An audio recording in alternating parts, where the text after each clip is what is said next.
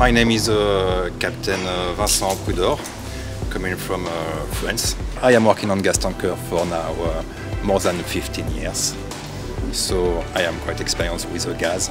15 years from the time I started my cadet times. A long time ago. LNG is still dangerous cargo, so you need to get used to do this job.